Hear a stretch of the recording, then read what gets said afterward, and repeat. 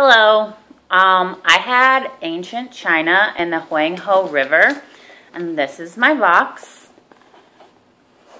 This picture is of all of China. Then over here we have the Shang dynasty, which is what I focused on mainly for this. It was the first recorded dynasty in China. And I went ahead and on my box I have pictures of the Huang River around it with the words of what I'm going to talk about, what's in my box. So here we have one picture, and I have family and silk. Let me turn it. I have bones. Over here is another picture, and I have social pyramid and bronze. And then finally I have silt. So the first thing I'm going to talk about is the silt. And this is because I'm going to talk about the Huang River. So here's my silt before I start talking. The Huang River is where all of the dynasties settled, and in the river is over 3,000 miles long. It's the second longest river in China. In the river there is a lot of yellow silt, and at the beginning of civilization there were a lot of floods from the river, and this caused a lack of fertilization in China because it would overflow and take over the farmlands, and it wasn't good for the soil. So it wasn't very good for farming. And so that is why I have the yellow silt, because it's also called the Yellow River. And I'm going to use this in my class by showing this before we talk about it and asking them where they think the silt came from to get to the river and what it did to the fertilization. So then we'll compare what happened and see what they thought and what actually happened. The next thing I have is, I have two things actually, silk, and I have a metal that's bronze, and that's to represent two of the things that were created during this time. They made silk, and that was what the highest, most powerful, richest people wore, and it is one of the biggest contributions China has ever had to society. The bronze, they made jugs, pots, they actually made chopsticks out of bronze, they made vessels and all kinds of things, and today bronze is used a lot, so it was another big contribution they had. So what I would do with these is, before I taught them what they contributed to society, I'd show them these, ask if they would be good contributions today, and if not, what they think they could contribute to society today that would get them money, help them become wealthy, and live off of that money. The third thing I have is a picture of my family. And the reason I have this is, before we talked about the family, I would have the students bring in a picture of their family, which I will explain in a minute.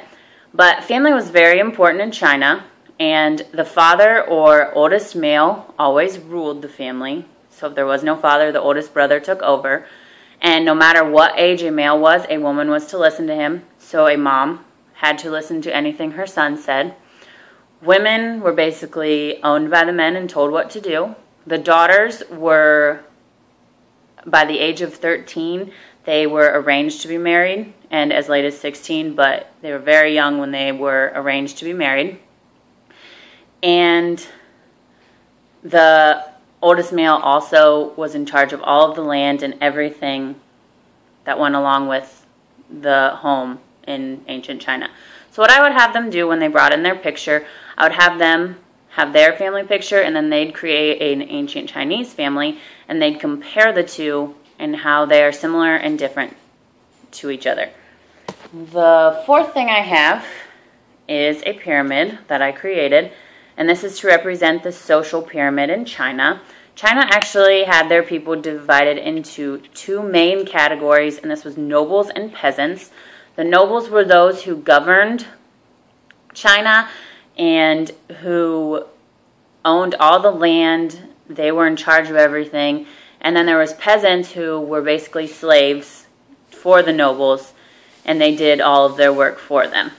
And then the third category was the king, so he had his own category. So it went king, nobles, and then peasants. And what I have here is the pyramid I created.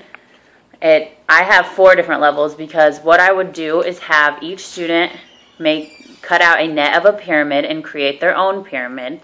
And then I want them to divide it into how many different levels they think the school or the classroom is divided into. This way they can compare the fact that there is social division everywhere, even in school. And what I did 4 because to me it's the Board of Education, and then the superintendents and principals, the teachers, and then the students at the bottom. So that was my representation of the social pyramid in a school. And finally, I have a dog bone, which represents oracle bones and the origination of language in ancient China.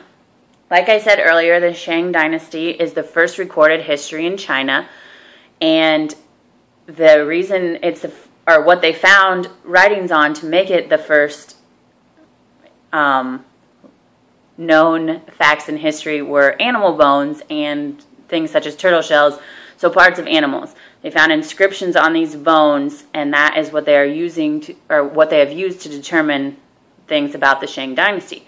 So what I would do when we were talking about this is hopefully find one of these for every student or put them in pairs, and I would have them figure out a way to make inscriptions or writings on them to see how difficult that was and how hard it is to distinguish what is written on there, so they could get a feel for that. So again, my artifacts were my yellow silt to represent the Huang River, my silk and bronze for their contribution to society, my family picture, because family was very important, my social pyramid, and my dog bone to represent oracle bones. And that's it. Thank you.